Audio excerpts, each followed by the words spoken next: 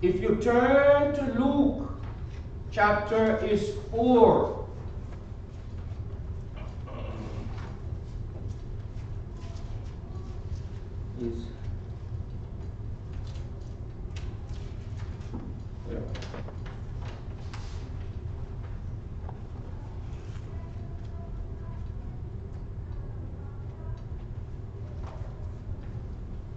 Luke what?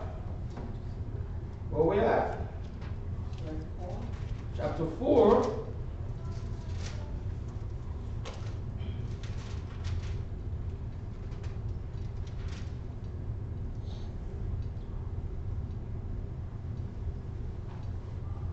So this is when Jesus was, after Jesus immediately he was baptized, and then Satan led him to be what?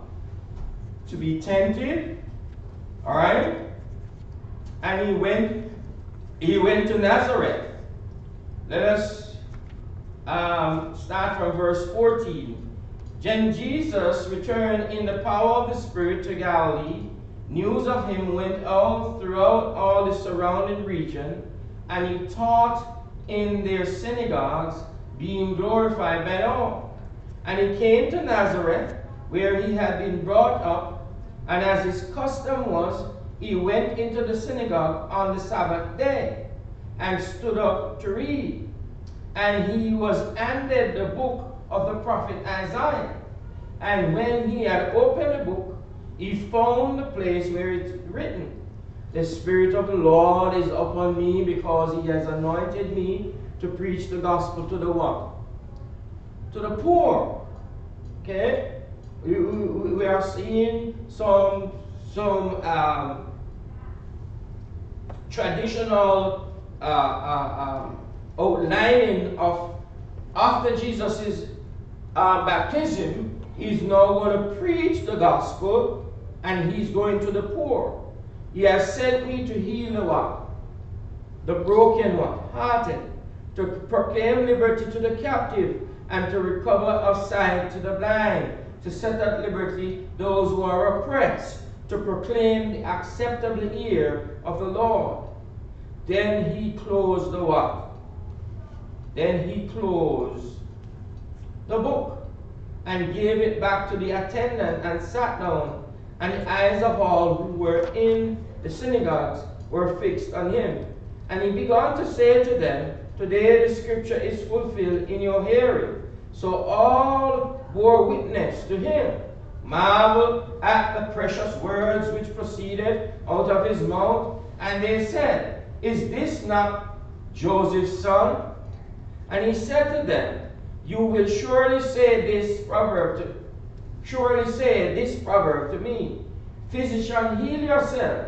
Whatever we have heard done in Capernaum, do also here in your country." Then he said, "Assuredly I say to you, no prophet is acceptable in his own country. But I tell you truly, many widows were in Israel in the days of Elijah, when the heaven was shut up 3 years and 6 months, and there was a great famine throughout all the land. But to none of them was Elijah sent except to Zarephath." I hope I'm saying that right. In the region of Sidon, to a woman who was a widow, and many lepers in Israel in the time of Elisha, the prophet, and none of them was cleansed except Naaman, the Syrian. So all those in the synagogues, when they heard these things, were filled with wrath, and rose up and thrust him out of the city, and they led him to the brow of the hill on which their city was built, that they might throw him down over the cliff. So go back to verse 18. Verse 18 said, "The Spirit of the Lord is upon me, because he has anointed me to preach the gospel to the poor. He has sent me to heal the brokenhearted, to proclaim liberty to the captives, and to recover sight to the blind, and to set at liberty those who are oppressed, and to proclaim the acceptable year of our Lord. Now, in John chapter 1, we see where Jesus started to select his disciples. And when he selected his disciples, Jesus were making disciples for which of the purposes? Or for what purpose?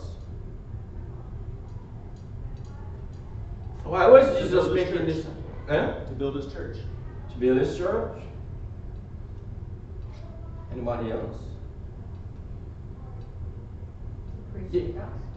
Yeah, to preach the gospel. Anything else? The New Jerusalem, 12 tribes, and the 12 apostles, disciples, they represented the walls of the new temple. Okay. They represent the walls. What? Anything else?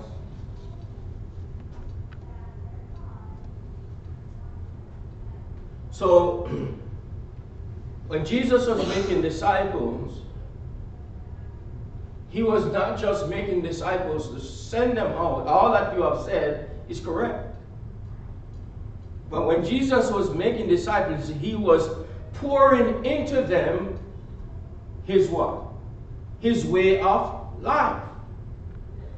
So before they could go out and preach the gospel, before they could go out and do all of these things, they had to imitate whom? The Messiah. Okay? So to become a disciple making, all of us have to replicate and fashion ourselves of the life of whom? Of Jesus Christ. And so in all of Jesus' encounter, Jesus was, if you read all of the encounters with Jesus and the 12 apostles, you read John chapter 13, how he washes the disciples' feet, and he's teaching them what it means to serve in order for you to be a master in the kingdom. You first have to be a slave in the kingdom of whom? Of God. If you read another encounter, or teaching the disciples how they must have faith in the Almighty God, teaching them how they should nurture regardless, nurturing and caring regardless of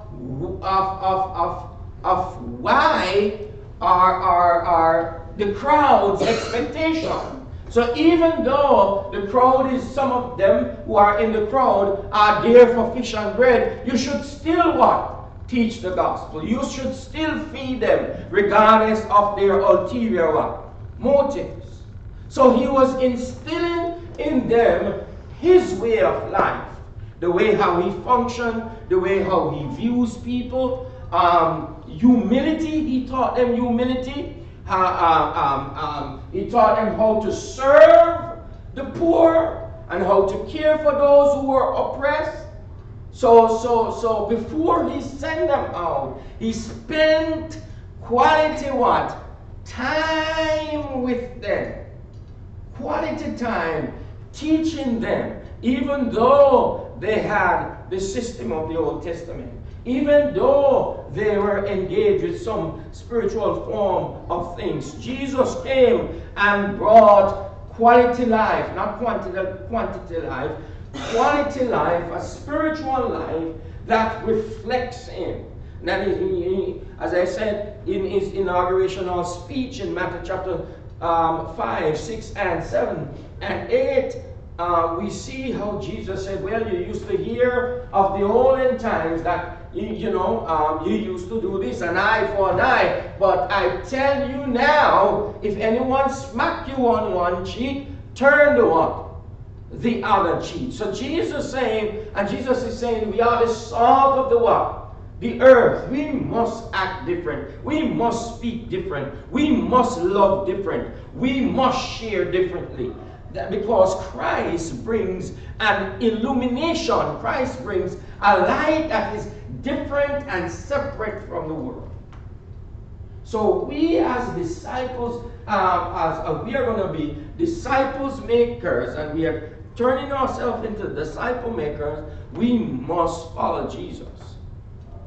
We must be the disciple that we saw in the way how Jesus taught, the way how he acted, and the way how he shared when he was on the earth. Any question? You understand that aspect? So before Jesus turned the disciples loose, before Jesus turned the disciples loose, before he said to them, go in all the world, in Matthew chapter 28, verse 18 and 19. Before he said, go in all the world and make disciples, he first turned them into a product of what? A disciple maker. He first did that.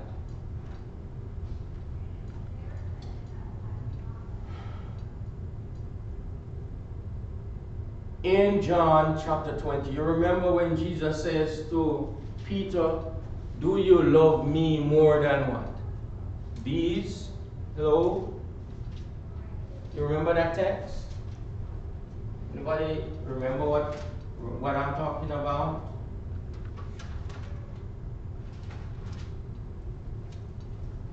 He said to Peter how many times? How many times did he say to Peter? Can anybody remember?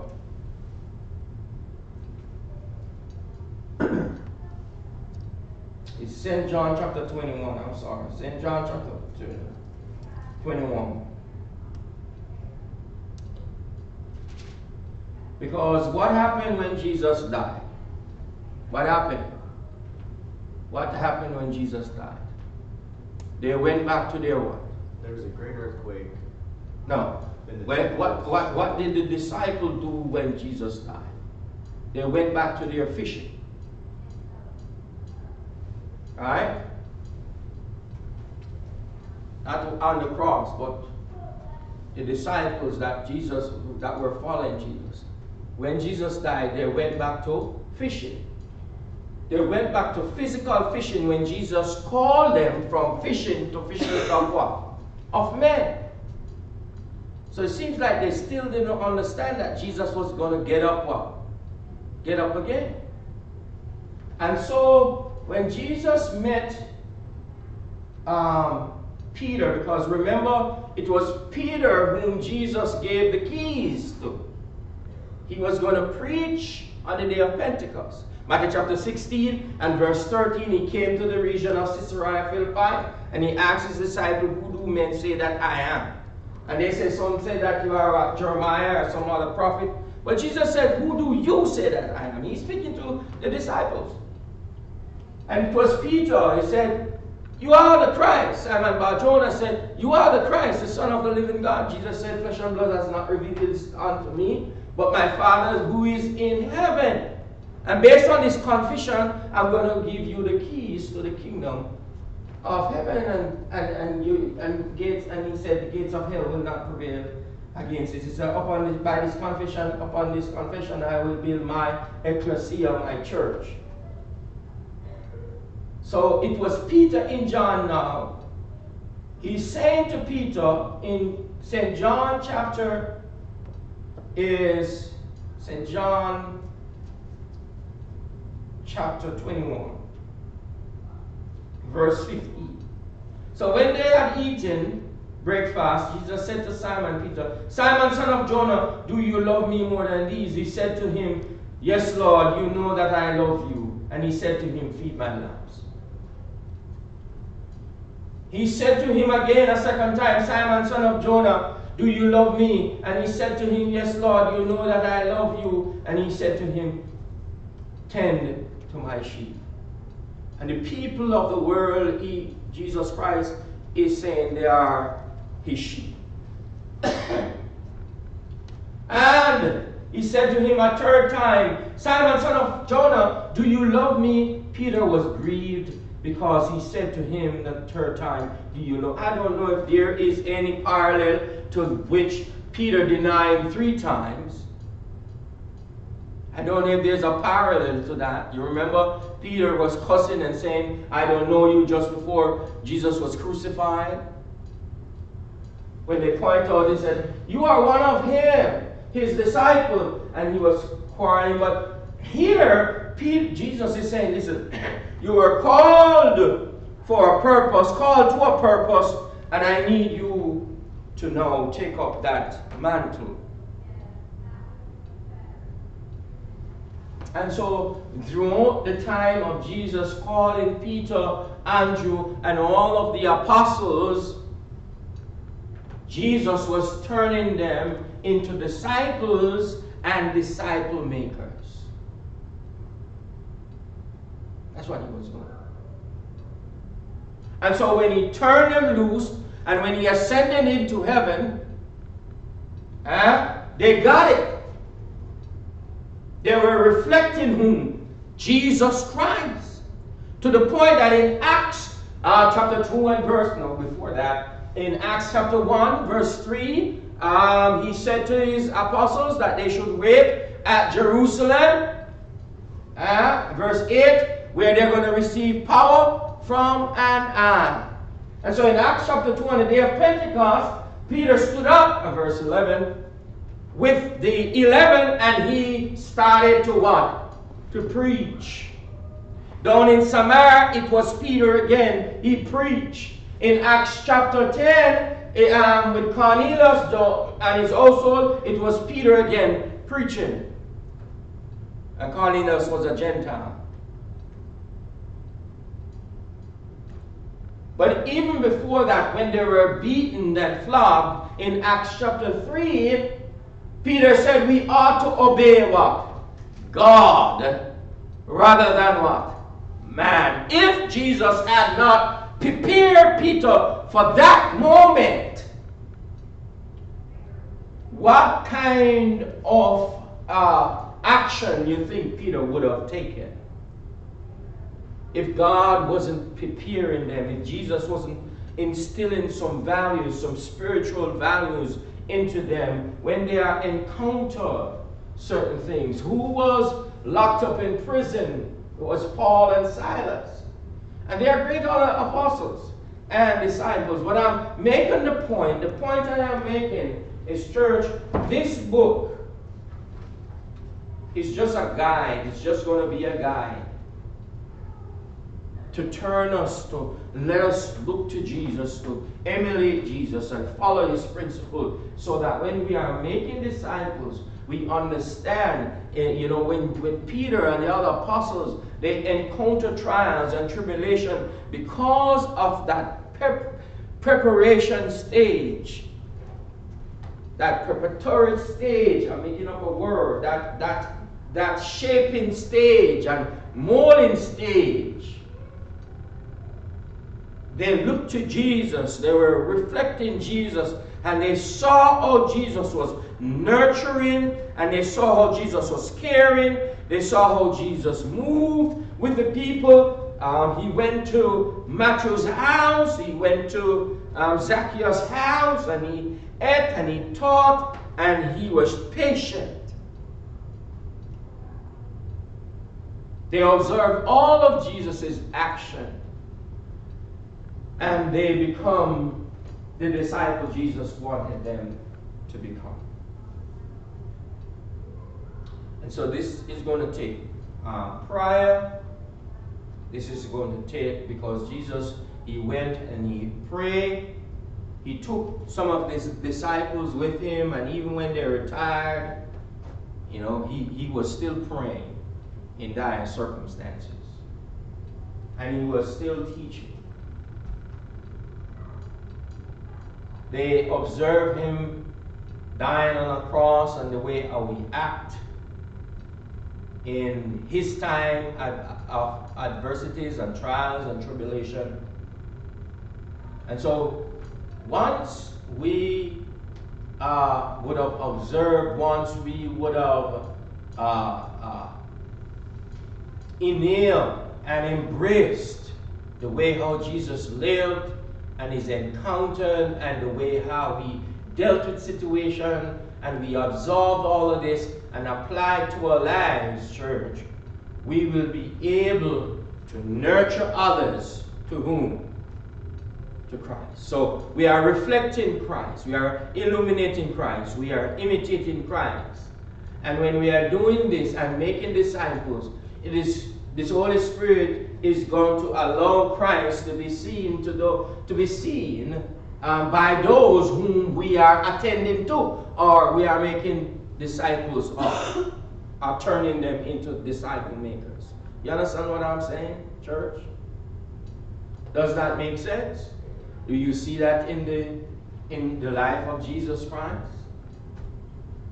What I see in the life of Jesus is his strict obedience to Moses. And that is what made him who he is. And he told his disciples to also obey Moses. And Moses is the covenant that he lived. He did not bring a new... I would have to have a discussion with you on that. I'm sure you will. I don't want to get into a debate on what God says, but Jesus, in John chapter 1, it said that the law came by Moses, but grace and truth came by Jesus Christ. Also, the gospel was preached before Moses to Abraham, and so we can have a discussion on that. But here I'm presenting to you not Moses, not the law. I'm presenting to you Jesus Christ. I'm presenting to you how Jesus Can I was. ask a question? Live, yeah. If Jesus fulfilled the law of Moses, how did Jesus live? Okay, as I said, that is a different study all by itself. We're going to look on fulfillment. We got to look on what law are you making reference to, as to the Pentateuch. Okay? So I am here challenging us, look at Jesus Christ. If the law came by Moses and grace and truth came by Jesus Christ, who is superior to the law, which the Bible says. So here I am making a claim, and not just making a claim, it's a factual claim from the book, that it is Christ in whom we dwell. It is Christ in whom we have our being. And so we must look to Jesus Christ, because he is the perfection of what? Everything on this earth. The perfection of the law. That's right, the perfection of the law. So how did he live? So he lived up by grace and truth. Lived according to the law. Eh? He lived according to the law. Now when he obeyed the law, and as I said, you're taking the class into a different direction. When Jesus died, there were no more law of Moses. And that is why we would have to go into Hebrews chapter 8 and see what does the new covenant and all of these things refers to. All right? In Jeremiah 30, is it 31 or 34? Not even. Jeremiah 31 verse 34, we can explore that, but that is a different study all beside itself. Here I'm talking about how Jesus lived and how he taught his disciples how to live, and how when making disciples, Jesus instilled his life in them, the way how he acted, the way how he spoke.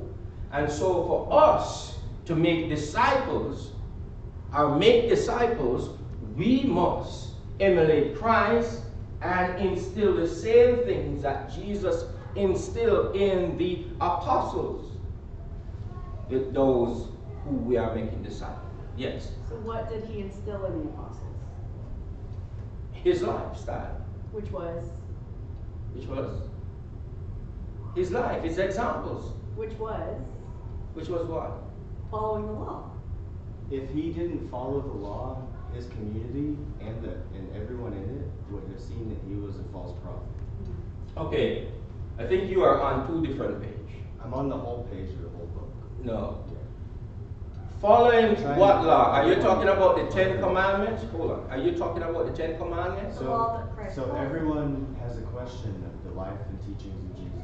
That's why there's a class on it at Harvard. Yes. The most important thing that every student could observe is that Jesus lived the law of Moses. Huh? Go ahead. Because he was when he was alive, he was under the Old Testament. Yeah, he was on it. Yeah. But we are not. Yeah. I'm not suggesting we have to be. I'm saying that the way that Jesus lived. So are you telling me that you're today you are obeying the 613 laws in the Old Testament? Are you telling I'm me? saying that today Jesus is my atonement, and I no longer have to slaughter animals. And I'm saying that today I take a stand to worship the Lord in the wilderness according to His testament, which is given to Moses. And I'm saying that today Jesus is the atonement of my sin, Right. and my high priest. And I'm saying that today I am faithful to the first covenant, which is the new covenant fulfilled. You're faithful to the first. You don't live it anymore. You were faithful to the first, so what happened to the second? So like, circumcise therefore the foreskin of your heart, and be no longer stubborn. So, hold on. The Bible talks about two covenants? The Bible talks about one covenant. No, hold and how it was on. broken. Does the Hebrew Bible talks about two covenants? The Bible talks about one covenant and how it was broken, And then how it was fulfilled. and then how it was fulfilled. Does the Bible talks about a first and a second covenant in Hebrews chapter 8? Yes or no? In your logic, it's linear, and there are two. In God's time, it's I'm one asking a covenant. direct question, Shane. Does the Bible talks about two different No, it covenants? talks about one covenant. In chapter 8. It talks about one covenant and In how chapter Christ 8? fulfilled it.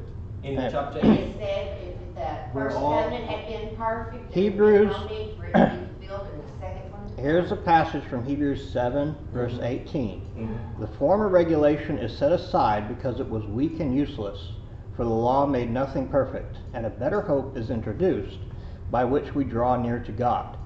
And it was not without an oath. Others became priests without any oath, but he became a priest and with an oath when God said to him, "The Lord has sworn and will not change his mind. You are a priest forever." Because of this oath, Jesus has become the guarantee of a better covenant. A covenant that is the one covenant fulfilled. Because the old Okay, covenant. so we can have a discussion on that. Do we live in a lawless world? No, Shane, we can have a discussion on that. For Why this, do we live in a lawless world? no, we can have a discussion on that another time because it's going into a different direction.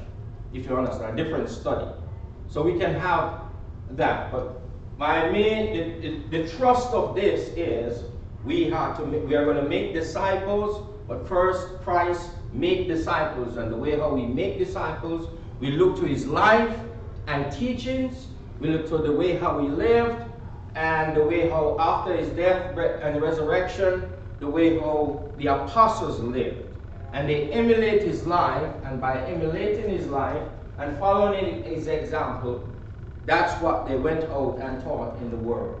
And so we are going to be able to look to Jesus and first transform our lives in order to impact others around us. All right? All right. We went over a little bit, but that's it. Thank you for your time and your participation. God bless you.